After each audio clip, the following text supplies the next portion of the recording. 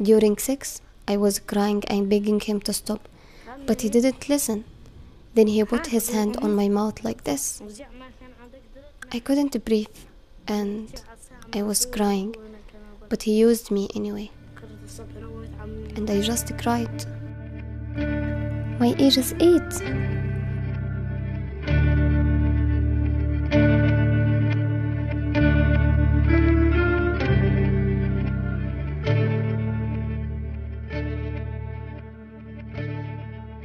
The practice of child marriage is common in many parts of the world. It's not exclusive to any particular religion or society. Despite laws that forbid it, long-held cultural traditions die hard. If the current trend continues, more than 100 million more young girls will be married over the next decade. They were decorating my hands with nugs, but I didn't know they were going to marry me off. Then my mother came in and said, "Come on, my daughter." They were dressing me up and I was asking, "Where are you taking me?" They just said, "Come, come," and then they performed the wedding.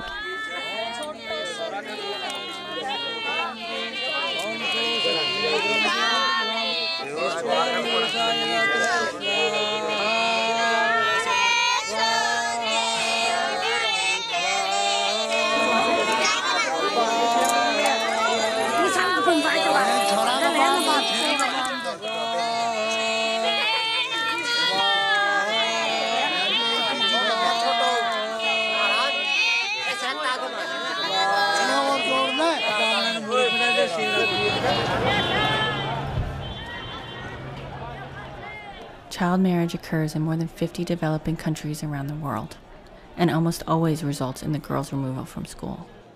What families don't realize is that by curtailing girls' education, they're only perpetuating the cycle of poverty. Still, families do this for a number of reasons. Perhaps they can't afford to feed the rest of their children. It can create family alliances, and it often settles debts. Early marriage often results in abusive and even deadly consequences. As one Afghan policewoman told me, girls are routinely seen as family burdens, while their male counterparts are seen as kings. She was later murdered by the Taliban.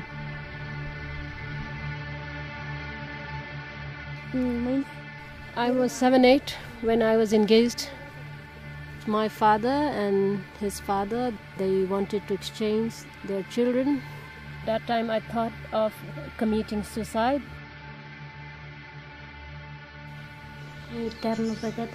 I was married when I was 7 years old. I always say God is punishing me for something. One of the reasons that child marriage continues to prevail is the husband's family and the husband think that when they bring a girl into the family when she's so young, they can mold her to be exactly what they want her to be. And there is this sense that somehow the man is raising this child as his wife. A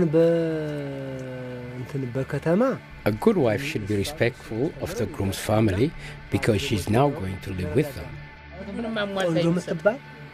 We don't call a woman beautiful by her looks, but by how nicely she takes care of her house and her husband. He was trying to have sex with me, and I was crying, and I kept struggling to free myself from him. He mocked me, saying, "Where are you going to go?" Then he used me. I was a woman exchanged for someone else's wrongdoing. My father-in-law and my husband, they were all with the Taliban. My father-in-law took me out of the house to a mountain. I thought they would kill me or behead me. I did not think he would cut my nose and my ears. The blood came over my eyes. I didn't know where the blood was coming from.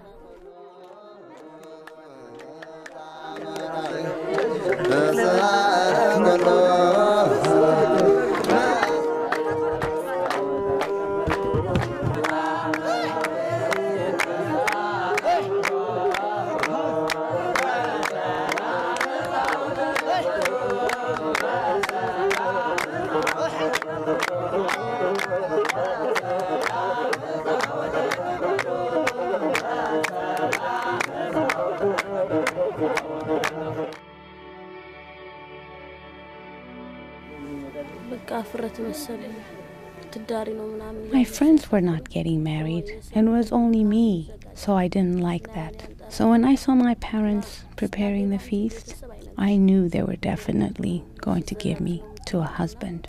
So I escaped. I was about 14. The person who gave me a ride, he raped me while we were on our way here. So I was devastated. I regret coming here, and I wish I had stayed with my family because the person who raped me didn't use a condom. And he introduced me to a broker who got me this job as a prostitute. After 15 days, I found out I was pregnant. I started getting sick. I struggled as much as I could and worked as a prostitute until I was 9 months pregnant. In some cultures, there's this myth that by marrying young virgins, AIDS will be cured. Many times they start having sex immediately because they have no control over the situation. The husband is the one who rules. Older men who have sex with younger girls tend to have sex more frequently. I don't know how children are made, but they get pregnant and they deliver a baby. They carry it inside their stomach. Then they deliver and it comes out a baby. I didn't want to get pregnant because I was very small. I wanted to wait until I am old enough. Is she worried that she won't make it through the birth?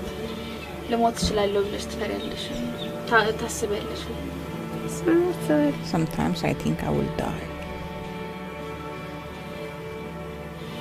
Was she hopeful for any help, or was she worried about her future? I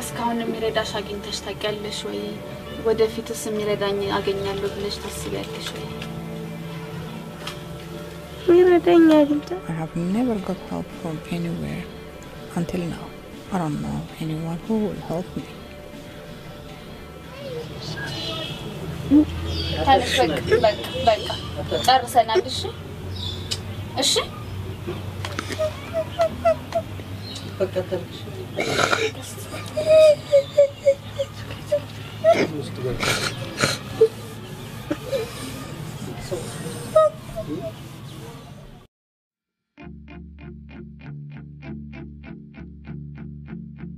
The good news is that rates of child marriage are going down.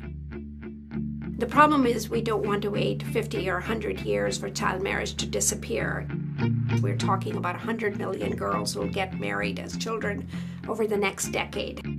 We want the change to occur faster. We were studying when my mother was still alive, but then she passed away and they don't allow me to go to school. Education is the single largest protective factor against child marriage. Girls don't want to be child brides. Childhood is not for cooking, cleaning, and having babies. It's for education and having friends and having fun. I pray that we will have better opportunities in the future. I pray that I'll be free from HIV when I'm tested. I also pray that the men who were very rude, who beat us, who use knives and guns to threaten us, that we will not have these men in our lives. I pray